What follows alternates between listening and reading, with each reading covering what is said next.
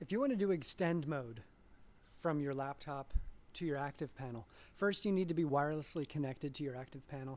So you want to be sure to open up the Screen Share app from your app panel. Hit Windows K to open up your wireless connections. Choose the ActivPanel ID that matches the number that's on your ActivPanel. And remember to allow that presentation here. Let's go ahead and just tap my name. So by default, it's set to duplicate mode, which will just essentially show exactly whatever's on your laptop up on your panel as a duplicate display. If you want to change to extend mode, what you need to do is go to your laptop and hit Windows K again. And then you can hit the change projection mode link right there. You can also hit Windows P, which may be faster.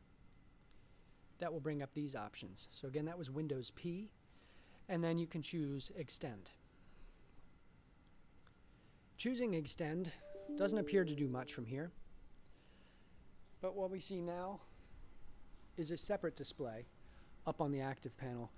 And if you don't know much about extend mode, what that allows you to do, it allows you to open up any application and then drag between your connected displays. So I'm just dragging things to the right, and I can see the Active Inspire now is opened up over on this side. Touchscreen does work across extended displays, which is nice and convenient.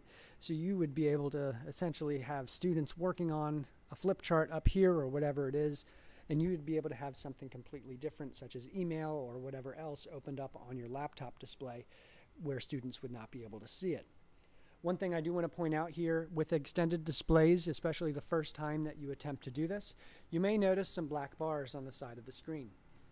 If you have that issue, what you want to do is go back to your laptop, and from your desktop, right-click on any open area and choose Display Settings. You'll see two displays connected, so this has to be done while you're currently extending your displays. Number one would be your laptop screen. Number two is going to be your ActivPanel screen. So you're going to want to select the display that's having the issue. So in this case, it's going to be the panel. And then have it turn blue, showing you that it's highlighted. Scroll down a little bit, and then change the display resolution to 1920 by 1080.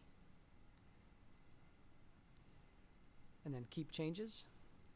And that should solve the issue with the black bars, and now you should see 100% of the ActivPanel displays, showing your screen, and there should be no stretched images and again no black bars.